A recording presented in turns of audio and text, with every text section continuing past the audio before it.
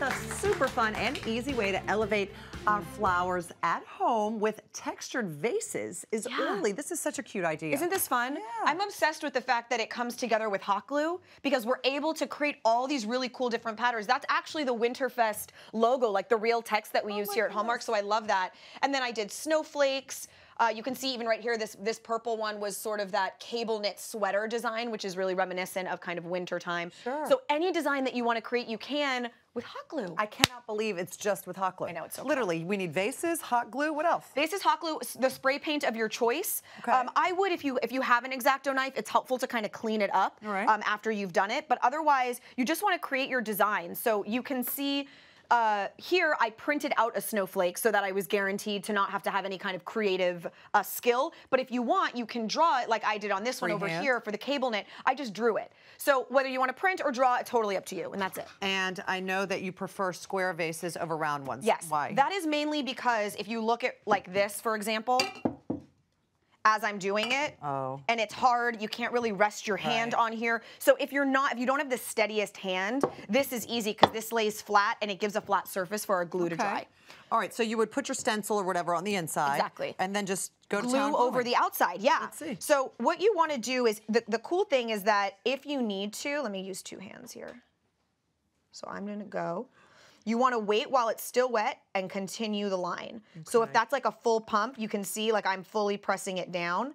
I want to wait and then keep going while it's wet. So you want to start with all of your biggest pieces first, and then you're going to go back into all the little like V's and the details. Oh, interesting. So you would create like this, and you can see, oops, okay, I'm gonna actually leave that. So what I did right here, and I'm gonna let it dry to show you. You can see a little mess up right there. Okay. I'm gonna let it dry. The amazing thing about this is once it dries, I can peel it right off. And then so see that like squirrely line right there? So Yeah, don't I can peel it off. So leave it. Very forgiving. Leave it, move on to the next section, peel it off, and then fix that little line. As I'm watching you do this, I'm thinking, you could do this with puffy paint too, couldn't you? Okay, so this is what I would say. That's actually a great thought. You could do it with puffy paint. There's two reasons why I would recommend hot glue over puffy paint. One is simple cost. Puff paint is kind of expensive, and you want to be able to be free to really do this and not worry that, you know, if you mess it up, it's like costing you so much because each little bottle is so expensive. All right. Plus, because hot glue dries so fast, this whole thing can come together quickly. Number one, if you mess up, peel it off, go again in 20 seconds. You can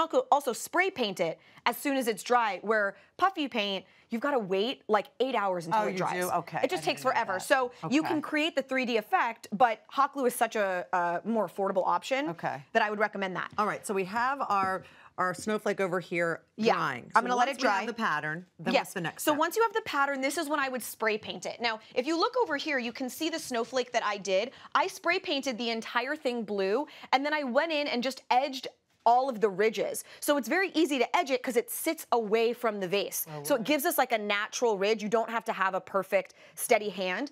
If you want, though, you can just spray paint it all one color and allow the detail, which is really chic, just to keep the 3D texture of it all in the same color. Right. So at this point is when you want to do spray paint. Personally, I love the matte spray paint, like the flat. I think it looks really, really nice. I want to show you something here. This is one that I was practicing on, and I learned a lesson on the first one. I did my snowflake, and then I thought maybe I would do like icicles, and I thought to add like a little snow ridge. If you let one part of the hot glue dry and then try to add a detail, you're gonna see that line. Even though when it's clear, it looks like it's all perfect, you need to make sure that you do it when it's wet in order for it to look seamless. So do it all at once then, just all like at you were once. saying here, make sure you get all the big things first. Exactly, exactly. So you really want to make sure that all those lines connect while it's wet, and it will look like one clean line, even if it's multiple pumps of your hot glue gun. But if you let this dry and then go back in, it's going to be layered. It's going to be one on top of the other.